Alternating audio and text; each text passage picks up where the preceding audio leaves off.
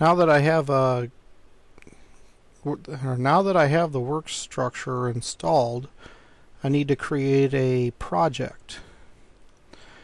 The easiest way to do that is to copy the project template to wherever you keep your projects.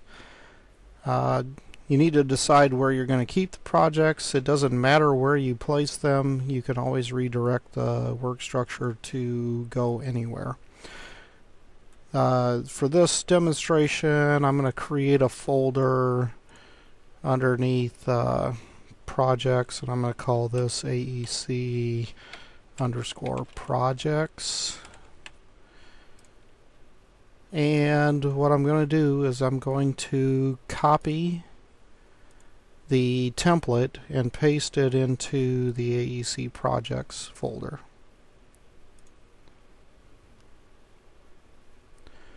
Once I've copied it there, the next thing to do is rename it. I'll just call this demo project. And I'm going to copy this name so that I make sure I get it right.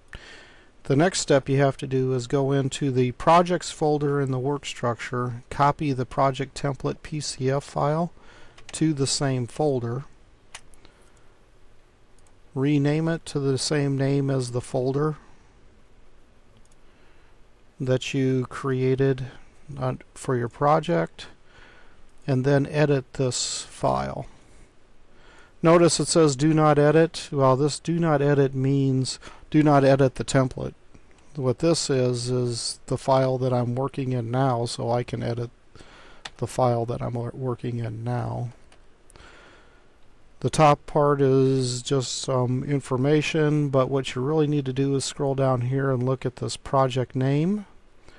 And right here you want to put in the same name. After that you can put in a description, and this can be anything. So demo project is a demonstration of creating a project. It really doesn't matter what you put in the description. You really want to use that to tell yourself or others in the future where this is or what this project is. The next thing you want to do is come in and find the most appropriate method for setting the project's root. By default, USTN project root is set to the same place that the template project is, but for this example, the project's root is actually in AEC projects. So I'm going to edit that line so that the work structure points to my project. The next thing is whether or not you want to rename the project data folder. If you look inside of the project data folder, there is this project data folder. And it essentially has that is essentially there for people who use the project-wise collaboration model.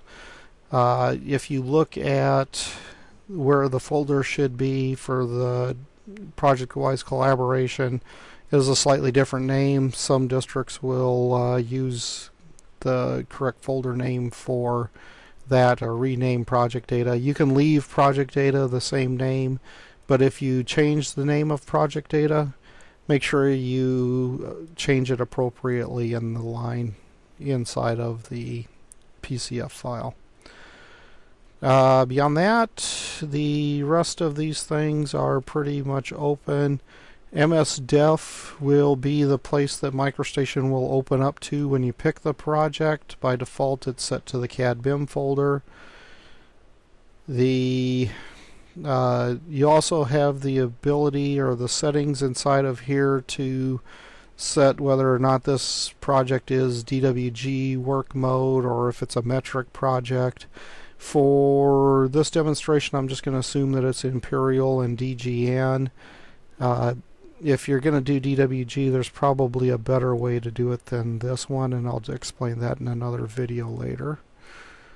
And down here at the bottom, if you have an extension, which is another video, you might need to put it in someplace to tell MicroStation to load your own local extension. We create one that uses local extension .cfg, and that one automatically gets loaded, so you won't need to rename that. But all you need to do then is save this file, close it, and then what you want to do is check to see if it's working.